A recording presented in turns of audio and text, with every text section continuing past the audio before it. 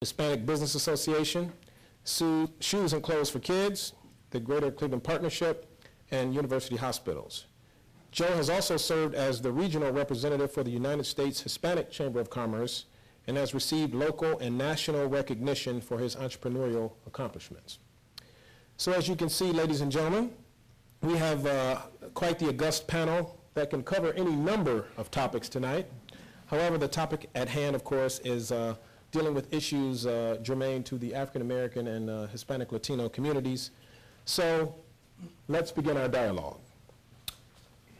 And the first question actually was kind of brought up by the panelists as we prepared for this discussion.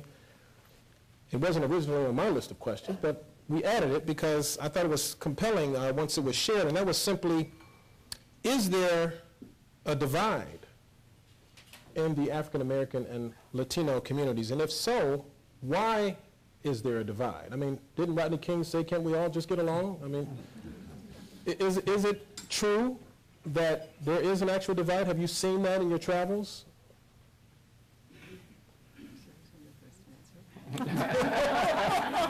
This is going to be a long evening. So much easier. I figured Pastor Max.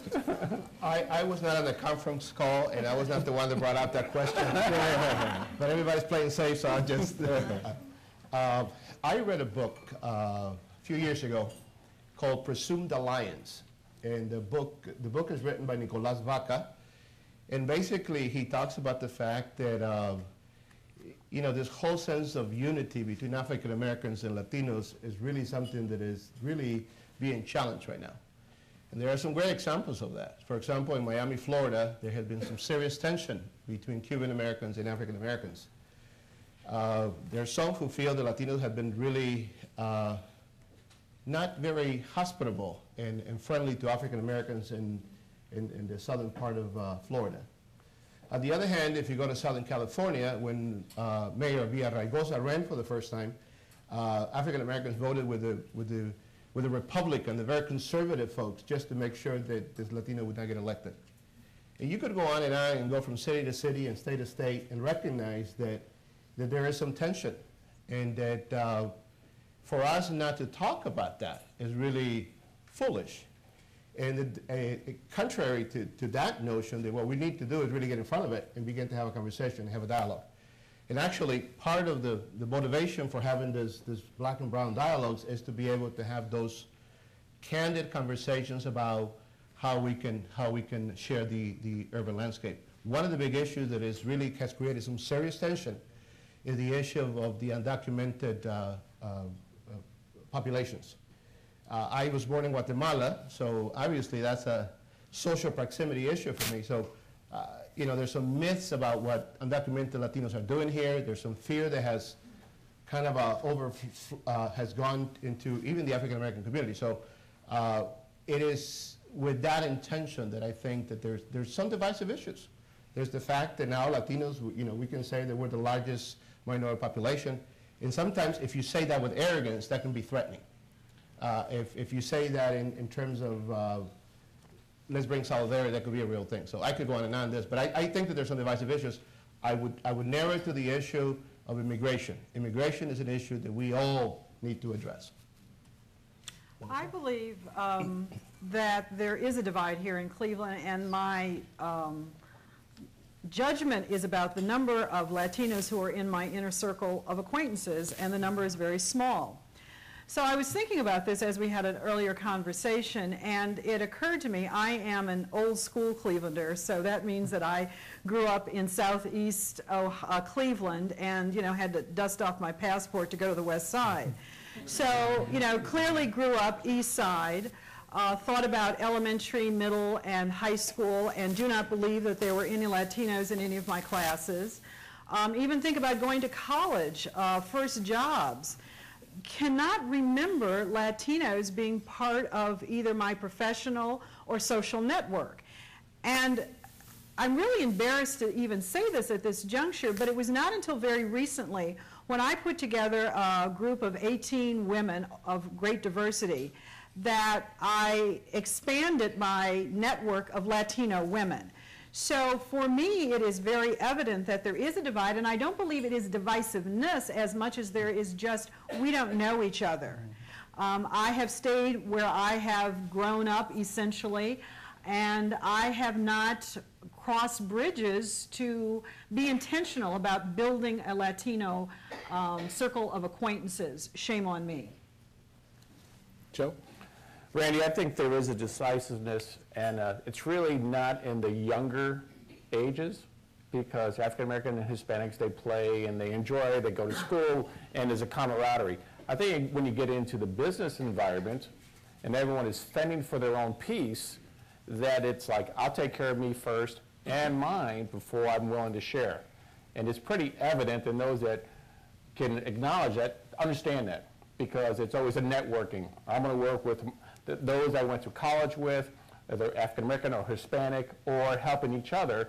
And especially when it comes into the business environment, where in Cleveland and the surrounding communities, if there is a minority business component, it's traditionally African American because of the population, which you said earlier. Then there's a second thought of maybe we should get the Hispanics involved after we have our fill at the table. And that's in the business community. That's the way it's evident. It's pretty popular. Sometimes people don't want to admit it, but it's there. I think in the younger ages, it's not there because everyone's learning how to get along. But when it comes into eat or don't eat for yourself, I think it's really more competitive. There is a decisiveness there. Okay, Diana was trying to say. I think it also transfers to programs and services, and even within education. We tend to see that there are programs that are created even by the federal government that are specific for African American populations. And the symptoms are issues that we have within the Latino community sometimes are addressed by another program, and it's almost a separate type of approach rather than looking at the socioeconomic issues that many times impact both communities. So it's even beyond our local and national issues. Even the government delineates sometimes how they fund or how they structure programs, creating some type of divide. Okay. Very good. Well, seeing no one else jumping in on that, why don't we, we've talked a little bit about the divide. Let's talk a little bit about what the two communities have in common.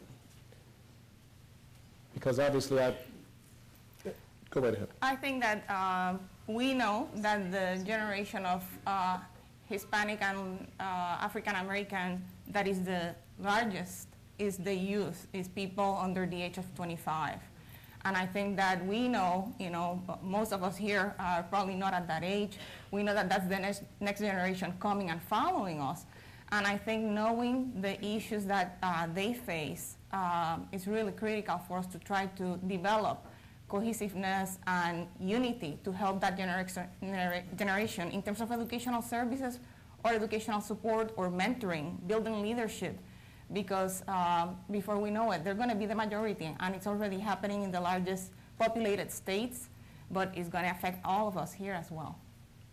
Raymond? Yeah. I always come back from an economic development standpoint. That's my specialty, and in terms of the issue of divide and where we have things together, a lot of it is a function of place. And why we don't know each other is because we've developed our communities in a way that we're comfortable with each other.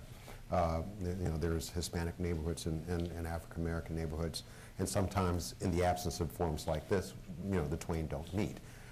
One of the things that is going to be occurring in the near future, and it goes to the youth and where we may be able to come together, in the advent of the foreclosure crisis and the advent of the movement back to our cities as a result of the fuel crisis.